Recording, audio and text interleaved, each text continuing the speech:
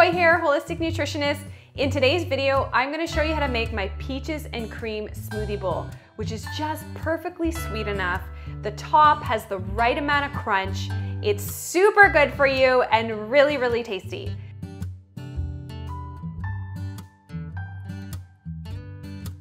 Before we get started, I just want to thank Breville for sending me this awesome kitchen appliance. So this is called a Bluicer, and you might guess that it's a combo between a juicer and a blender, hence the name. So basically it's two appliances in one. So that's what I used to make my smoothie bowl today. And using the Bluicer just made it so easy because the base of my smoothie is orange juice. So I didn't have to get out a juice extractor and then a blender. I've just got one appliance. So the liquid base of my smoothie is orange juice, so obviously I wanted to juice my own oranges. Peel your oranges. If you don't want, you don't even have to cut them up because the Bluicer has a nice wide spout that you can put the oranges in. So I first juiced all my oranges, and then I took that same jug and put it back on top of the Bluicer, and then I start adding all of my ingredients that are within my smoothie bowl. So I've got lots of peaches, which is awesome right now because peaches are in season. They're rich in vitamin C. They've got lots of fiber, keep the skin on. Then we're gonna add some cashews, which add that good fat. I've used unroasted and unsalted cashews. Next, I'm adding some hemp hearts, and hemp hearts are a really, really great source of plant-based protein, good fat, and they're also, this smoothie is rich in fiber too, but not like the bloat kind of fiber, like the fiber that's very good for your digestive system. Since this is a peaches and cream smoothie bowl, we're gonna add a little bit of vanilla because it really sort of boosts the flavor of it. Next, I'm gonna add 2 bananas, and the bananas add that natural sweetness and also add like the bulk to the smoothie bowl, so it makes it like nice and creamy.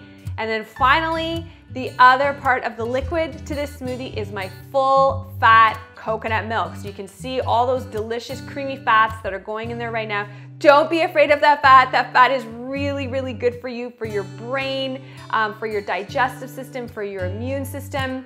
Now all we have to do is just blend it up. So this does make 2 servings. So I've got my 2 big bowls here. I love the little spout on the jug because it just makes it nice and clean and there's like no mess at all. So portion it out between your 2 bowls. This is quite a generous size. So this would be like 2 servings for adults.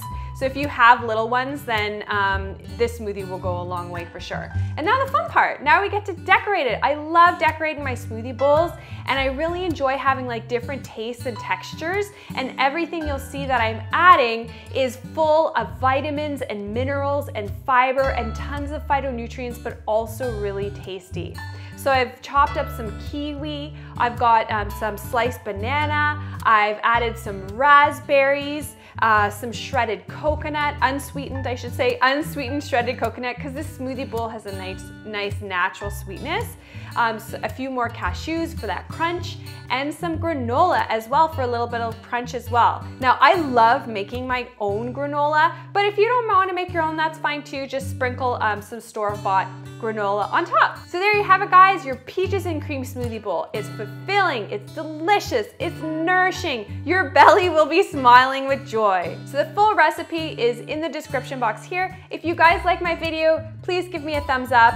Hit the little bell because that means you'll get a notification when I have a new video. Subscribe to my channel, questions, comments below, and have a joyous day. Bye!